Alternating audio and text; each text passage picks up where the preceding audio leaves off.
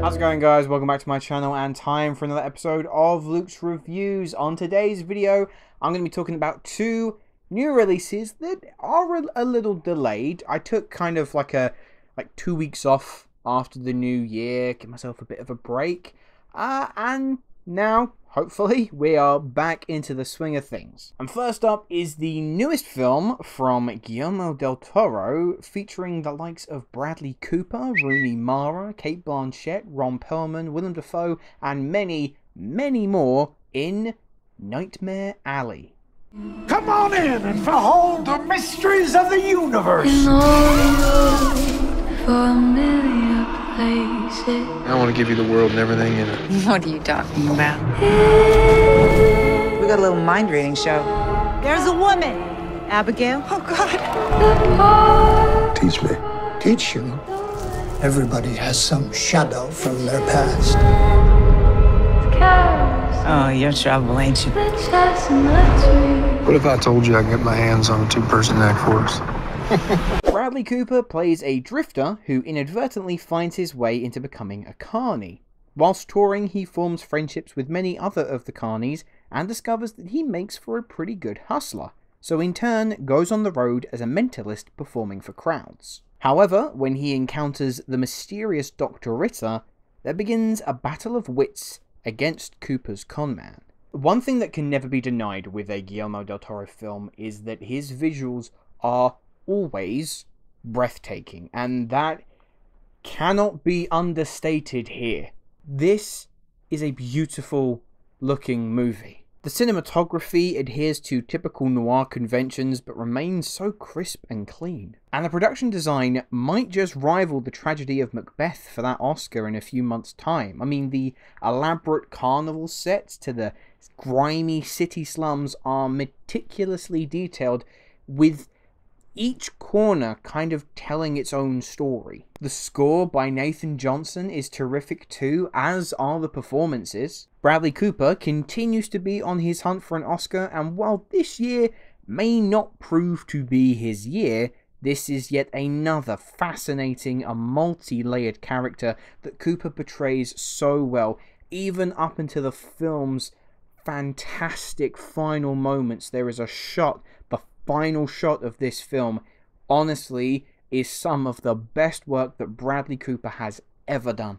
Cate Blanchett is magnificent too. She's almost like a snake in this film, a slippery serpent sneaking her way around, gradually constricting her prey. She's utterly hypnotic in some scenes and then unbelievably commanding in others. Rooney Mara does pretty well, despite a fairly thinly written character, and as to be expected, there are a surplus of supporting performances. Some are recognizable partners that have worked with Guillermo del Toro before. Some of them are slightly newer faces, but they all do a fantastic job. I will say though, it isn't quite a home run, and it doesn't rank as highly as some other Guillermo del Toro pictures, mostly because I feel like it's about 20 to 30 minutes too long. It's a 2.5 hour film, and I don't want to say that it felt that length, but I do think that with some trimming, that pacing could have just been a little bit neater. And then I think there are some character motivations that perhaps don't feel like they were properly explained. I feel like, not that I would need to be spoon-fed information, but maybe just a little bit more time to understand why certain characters made these certain decisions would have just helped a little bit more to fully digest, especially towards the film's ending. But on the whole, it's another solid hit for GDT. His direction remains unparalleled, and in this instance, he is just flexing when orchestrating both the cinematography and production team. His ensemble all do great work, even if the material can seem maybe stretched just a touch. There is, of course, the whole man versus monster theme that Guillermo del Toro is known for, but in Nightmare Alley, the unpredictability and originality are what truly sells it. I just can't necessarily see myself rushing back to watch it right away. So I'm going to give Nightmare Alley a 7 out of 10. And the other film that I saw over the past few days was the long-awaited return of a classic horror franchise with Scream.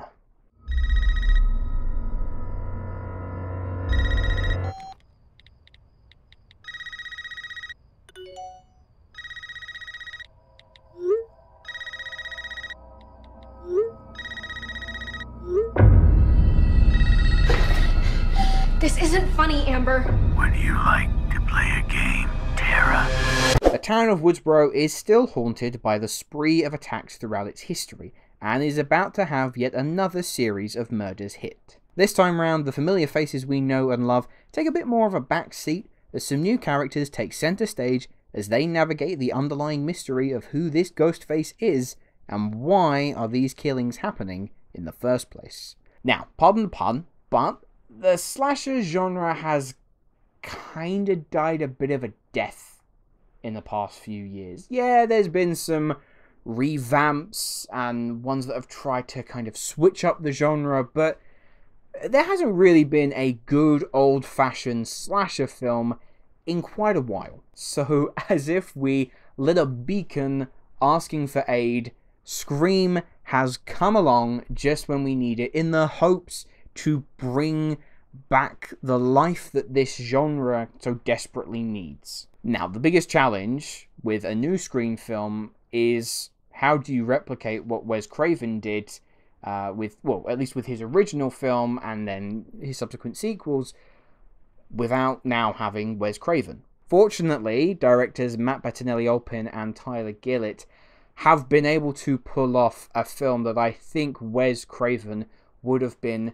so proud of, and they emulate his style, especially when it came to the Scream movies, so well as still adding their own spin on this series. There are some gloriously directed set pieces here, one of which takes place inside a kitchen where I at least felt like they were properly riffing and taking the piss out of this over-reliance Hollywood now seems to have on jump scares, and they're exploiting that, completely dissecting it apart in this one set piece, thanks to meticulous framing and editing. It was so amazing to just sit and watch, because they are literally drawing suspense out of every moment conceivable. And that is because, I mean, as you would expect from a Scream film, it is so ridiculously meta.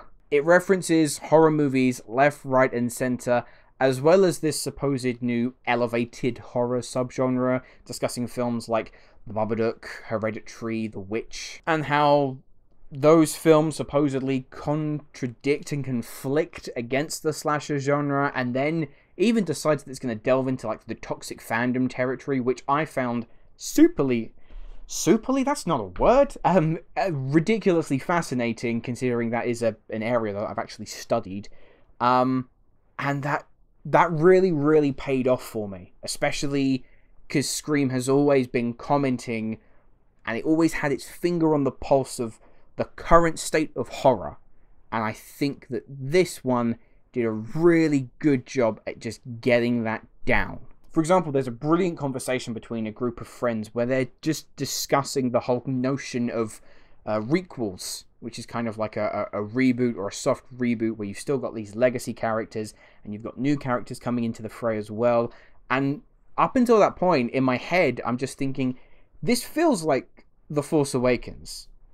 And then they directly reference it. But above all else, it's a terrific slasher movie that keeps you guessing on who the killer is, and it also features some really friggin' brutal murders too. The mystery itself is consistently engaging, and that is in itself boosted by the fact that you have a really talented ensemble working here. The returning characters of Sidney, Gale, and Dewey all fit back into their mold so well. However, they do seem relatively ancillary in their involvement, in their role in this movie, but that didn't bother me too much because, again, because it's Scream, they're kind of addressing that fact in itself. Instead, it's actually the newer faces that make more of an impression. Melissa Barrera is as close as I think you could get to saying that she is the film's lead, and she's very charming, as is Jack Quaid, who is her boyfriend in the film. He makes some